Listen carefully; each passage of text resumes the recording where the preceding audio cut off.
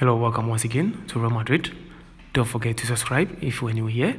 Yes, Real Madrid Eden Hazard is not really happy at Real Madrid right now due to his game time. Why are you saying this? Carlo Ancelotti is not giving the player, the more time to play due to his injury, and now he is, down, so down. So Eden Hazard does not, wear his boots, or when he's on the bench, the jersey itself, he doesn't even wear it. So it's becoming normal for him as he don't wear his jerseys and then his boots on. So what is happening right now is, Hazard isn't happy at all after incredible performance. Now half of the season is done, so we are waiting for another one, ahead of us. As we can see, I am sure Hazard is going to leave Real Madrid, coming summer.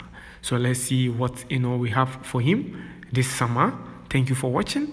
If you were new here.